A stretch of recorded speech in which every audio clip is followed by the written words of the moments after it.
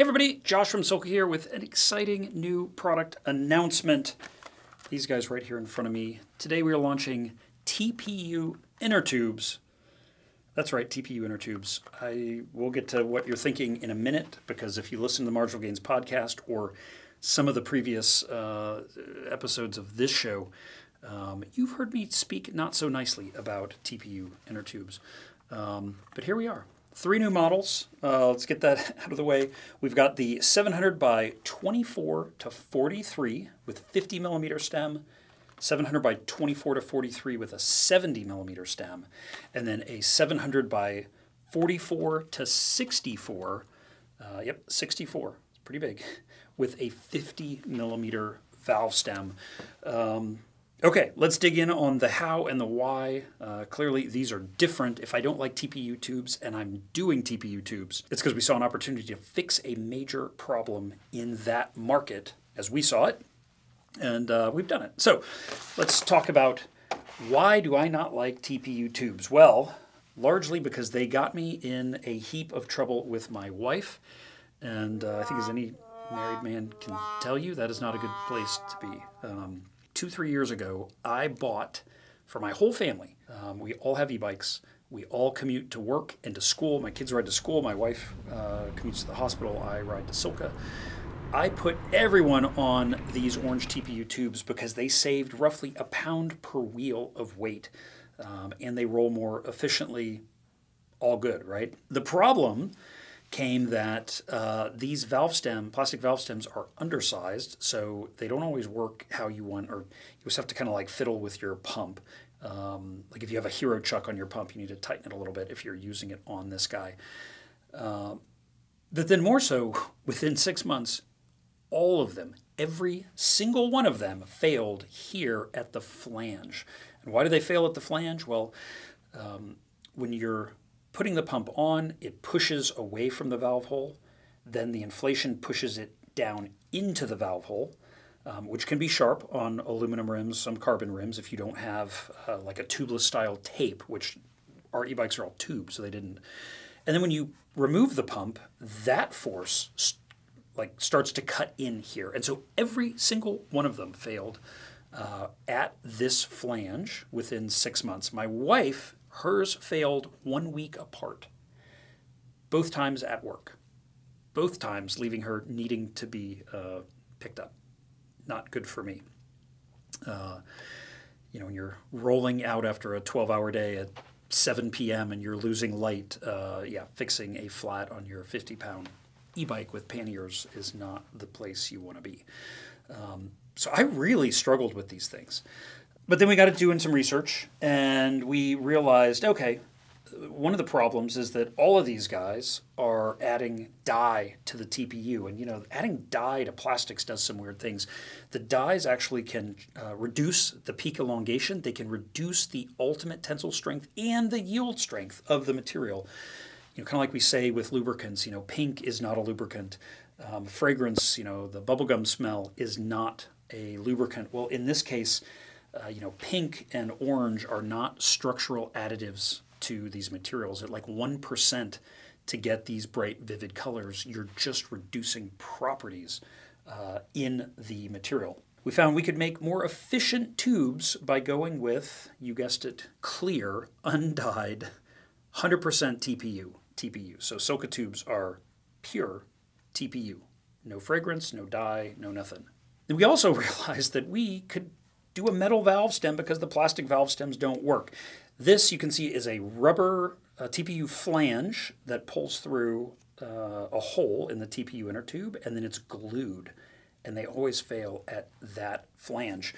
But Josh, you say, some companies have fixed this with a metal valve stem. Well, what they're not telling you with the metal valve stem is that they still use the plastic flange at the base, and then the metal is threaded into that. And in fact, these are the Amazon low-cost Chinese ones, and we bought a 6-pack, and 3 of them were actually, we'll show this in close-up, pre-failed, pre-cracked, where the metal was threaded in here.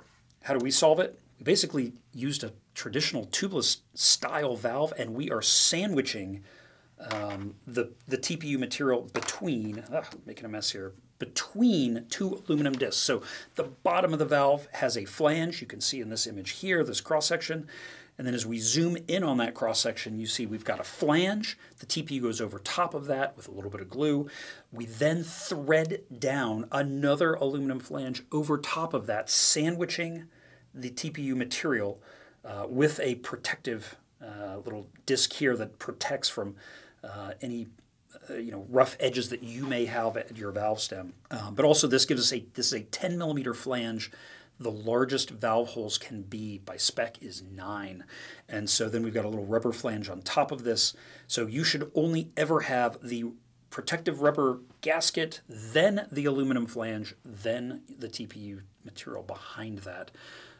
These will not fail from prolonged use. They will not fail from pump install and removal. They are so much stronger than traditional. And then we are doing a threaded valve with a nut, because that nut then allows you to sandwich the rim in between aluminum on the valve stem. And so no forces or loads from pumping, or if you're hand pumping with a frame pump or a Tattico or something, none of those loads, installing, removing, or pumping, will get to the TPU itself. It's all held in the valve stem, which is now sandwiching the rim. This full construction also allows you to use electric inflators, which all of the other brands say you can't use. Because why? Because they are essentially just force threading the pressed valve core into a piece of plastic, and the heat from electric pumps will cause that interface to fail. Even these ones with the half aluminum, half plastic valve stem, the heat from an electric pump can cause it to fail at the base. What we recommend doing is filling up in about 15 psi increments, giving it a break, and then going back. You still can put quite a lot of heat into the valve stem with one of these, but if you go slowly, you will not fail the TPU at the bottom, because it is sandwiched in between aluminum. Where are we for efficiency? We talked about pure TPU versus dyed TPU. These guys test out within about 0.2, 0.3 watts of latex. So we're talking almost the efficiency of latex. That puts them about 0.6 to 0.8 watts faster per tube than these guys. And if you don't believe me, go look at bicyclerollingresistance.com. He has not tested SILCA tubes, but you will notice he's got a latex versus TPU, and the best TPU tubes are all clear, pure TPU. The lowest, slowest ones are all dyed, colored TPU. That is not a coincidence. This tech, we didn't invent it. We didn't come up with it. We just came up with the valve stem concept here. We are using TPU from Germany. These tubes are actually manufactured for us in Germany, not China. So that is another, I think, really feeds to the quality of this product. And then the last piece here that is a major advantage, we are butt welding. Yes, I said butt welding. All the 12-year-olds out there will laugh, because we all laugh when we say it here. We're butt welding the tube together using radio frequency. So essentially, if you've ever, you think of putting the two ends of the tube together, and I always say it's like if you've ever done like downspout work on your gutters, right? You have two tubes of the same size. They do not want to go together. To get the one inside the other, you have to create a little fold or a wrinkle. And what you see in these is that they all are glued together, and you always have this little wrinkle in there. Phil will give us a close-up on this. And that little wrinkle is filled in with glue. That is a common failure spot on these TPU tubes. Go Google it. You will find a ton of people out there talking about tubes that either leaked when they very first installed them or started leaking shortly thereafter. The glue just is not as strong as the base TPU. It's also why the glue here is not so great. With this, we actually pull the tube in, turn it back on itself. There's two radio frequency horns, what they're called, and essentially go with this really high-pitched sound, and they are friction welded together. It's actually quite similar to the welding that we do in the titanium on the SILCA bottle cages, although that uses laser, but it gives you sort of a similar effect. This joint here is guaranteed airtight. They are 100% tested at the factory to be airtight. And if you put it in a tensile test machine and put load on it, it is significantly stronger and has significantly higher elongation before failure than this style of glued overlap. And that is what allows us to have 2 sizes of tube in a space where others might have 3 or 4 sizes of tube. These can handle much higher elongation, again, due to the lack of die and due to the way they are welded together. You also, when you're inflating to these very large sizes, not having this big glued disc area to put stress in the tube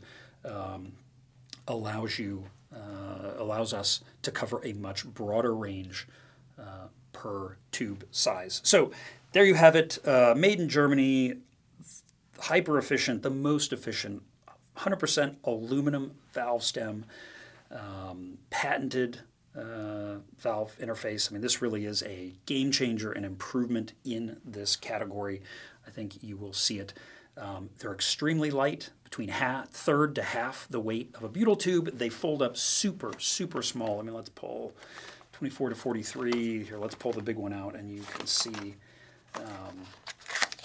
this covers all the way up to like a 29 by 2 1/4, and you can see there's just almost nothing to it. Oh, and this reminds me, every one of these ships with an alcohol swab and a TPU patch. So if you are using these as a spare, this is essentially 2 spares. You can use the tube, and then if the tube gets a flat, you can actually patch the tube with the included swab and patch. And literally the alcohol will like clean and activate the area. You put the patch on, it's done. It's like a 5-10 second tops patching of the tube if you need to do it. Every one of these comes with the patch and the swab. So there you have it. What are your thoughts? Sound like we solved the problem with TPU tubes? I think so, but let me know your thoughts. Questions below. Be sure to hit like and subscribe, and we will see you next time.